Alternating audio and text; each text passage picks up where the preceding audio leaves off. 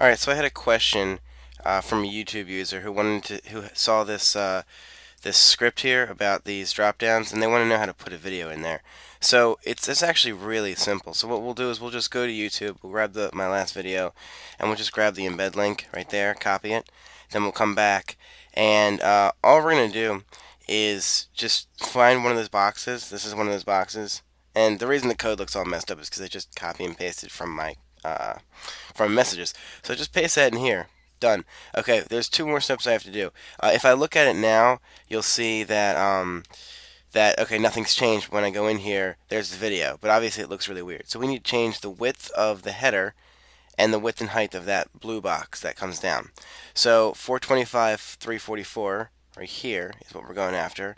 So we'll just say style equals quote width 425. Got to end it with px, and then height is 344 pixels. And again, this is the box. So now let's do the header for that. So style equals width 425 pixels.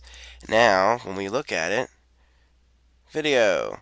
Now I can't actually play it because I can't get there. So let's take off this hover toggle thing and just leave it. Just get rid of that, and then that way it's. Let me make sure this is readable, like that. And then we're going to change hover to click. That way when you click it, it happens, right? So there we go.